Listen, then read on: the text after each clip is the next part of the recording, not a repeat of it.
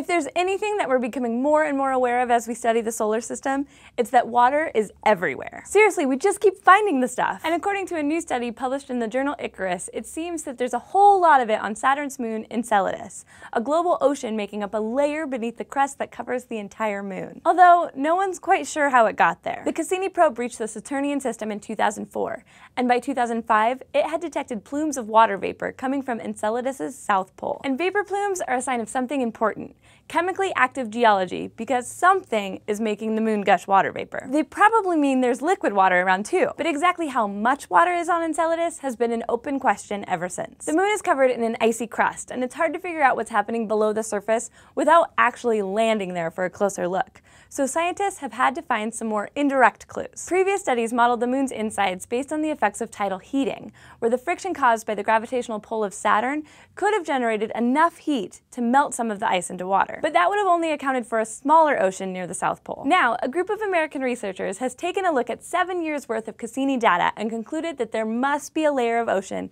covering the entire moon. They built their model based on the moon's libration, a measure of how much it wobbles in its rotation and in its orbit around Saturn. Liquid water sloshes around, leading to more wobbling, and according to the team's calculations, Enceladus has a layer of liquid sandwiched between its rocky core and its icy crust. This liquid is probably between 26 and 31 kilometers deep, about 6 to 8 times as deep as the average ocean here on Earth. Not bad for a moon the width of Arizona. Researchers still have a lot of work ahead of them, because they haven't figured out how Enceladus could have produced enough heat to melt all that ice. From our current understanding of tidal heating, it wouldn't be enough, so scientists may have to rethink how the whole process works. Still, these new results are pretty exciting, and for good reason. Confirming that there's more water, and hopefully plenty of chemical activity to go along with it, makes it more likely that wet worlds like Enceladus could have the ingredients to harbor life. And if so many worlds just within our solar system have those ingredients, there are probably a lot more out there in the universe that do too. But so far within our solar system, there's only one place besides Earth that we know for sure has life: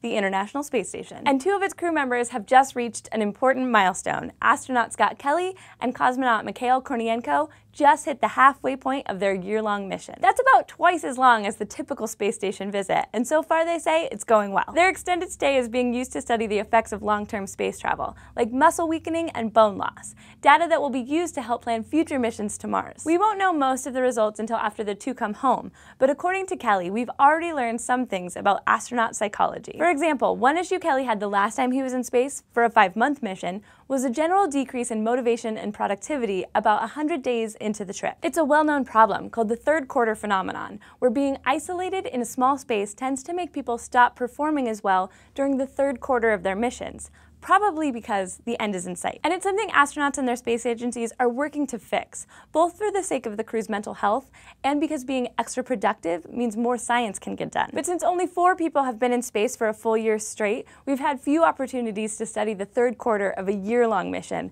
as opposed to a 5 or 6 month one. And scientists still weren't sure if the problem would happen around 100 days in space, no matter how long the mission. But this time, after his first 100 days, Kelly said he wasn't feeling the same decline in productivity, which is promising. Considering that a mission to Mars would take 2 years or more, nobody wants their astronauts to start feeling burned out after just 3.5 months. So far, most of Kelly and Kornienko's experiences are in line with what scientists have come to expect from a 6-month mission. It's the next half a year that makes this mission so special, but it also means that we'll have to wait another 6 months for most of the results, including how being in space for so long affects astronauts' stamina. Thanks for watching this episode of SciShow Space News, and thanks especially to our patrons on Patreon who help make this show possible.